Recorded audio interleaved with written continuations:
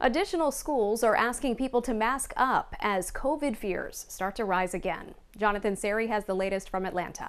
A Missouri high school canceled a weekend football game after 10 players tested positive for COVID.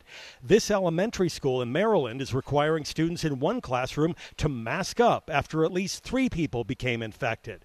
And Atlanta's Morris Brown College just emerged from a 2-week mask mandate after reports of COVID infections at neighboring institutions.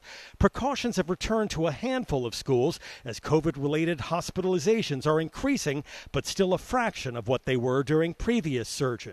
That curve now is starting to come up sharply, still nowhere close to Omicron, but cause for us to be concerned and to act proactively, not reactively. Mandates continue to be unpopular socially and politically. Florida's top health official recently reminded residents of the state's ban on school mask requirements. These people who want to control your behavior, they want to control all of our behavior, to what ends? Again, nothing pretty at the end of that road. That's one of the avenues that they take.